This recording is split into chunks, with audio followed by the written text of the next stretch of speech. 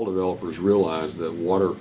conservation is incredibly important today, and the city has instituted even more stringent requirements on low flow toilets and showers and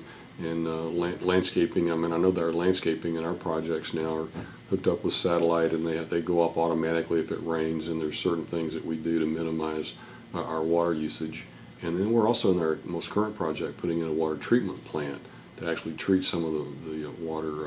the wastewater that we have that will create about 250,000 gallons of water a day, enough water to irrigate all of the landscaping for the entire project. And so those are the kinds of things that I think you will continue to see in new developments. Fortunately, Quarry Falls is a big enough site that we can do that. Some smaller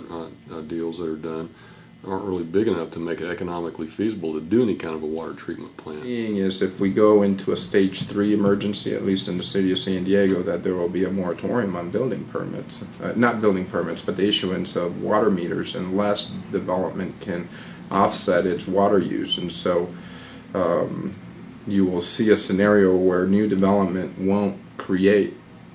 additional water demand, because the additional water demand is going to be offset through various programs that the city is currently working on. The city, I think, is really focusing on compact, efficient developments in the future,